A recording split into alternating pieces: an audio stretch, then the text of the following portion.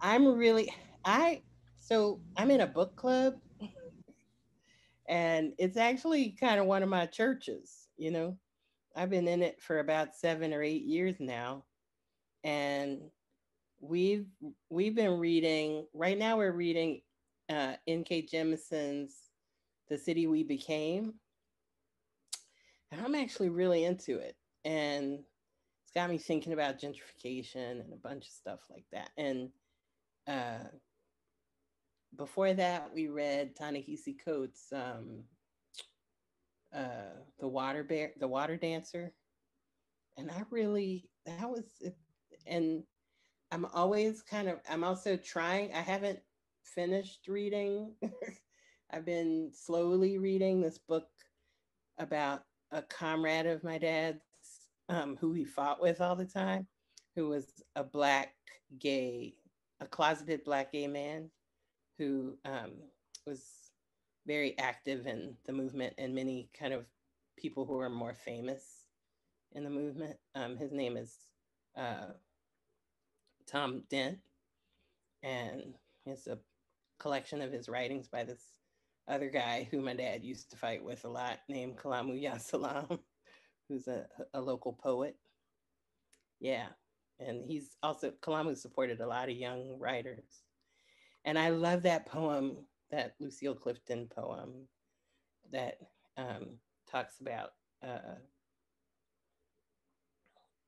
every day, won't you celebrate with me? Every day, something has tried to kill me and has failed. I read that over and over again all the time.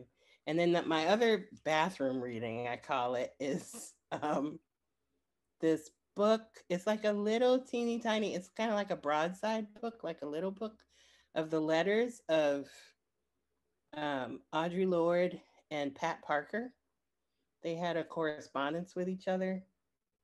And this woman who I grew up with, who told me the funniest story about how her partner left her for Audre Lorde, basically. And and that was her introduction to Audrey. And she gave me that book. And so I just think it's really great. You always have the best stories, Wendy. The best. And I didn't make it up. That's just the way No, it I goes. know, I know, I know. You just know so many people. That's hilarious. And so and I've been listening to the sister. There's a book called Hands on the Freedom Plow. I love that book. I don't even have it, but I've been referencing it and looking up little pieces. And the Zen Project has, uh, when they did this, it's this women from SNCC telling the stories of their experiences, and so many of those have passed away since they've written the book.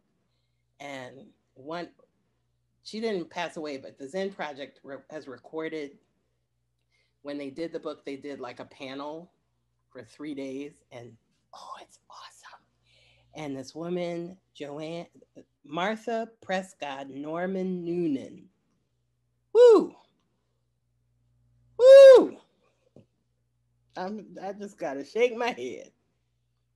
She's she's amazing. She's a historian, a movement historian, and she's not from Southwest Georgia, but she was a part of the Southwest Georgia Project, and it's amazing. The last thing, and music, I love Bernice Johnson Reagan. I love Bernice Johnson Reagan and the Sweet Honey that was connected to Bernice Johnson Reagan. Sweet Honey and the Rock of Bernice Johnson Reagan's time. And I love the music of Isaiah Maria Barnwell. And I have been listening to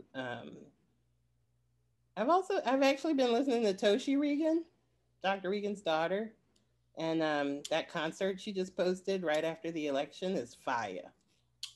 And I've been listening to Theolonious Monk, even though I'm not a huge fan. My dad was a huge fan.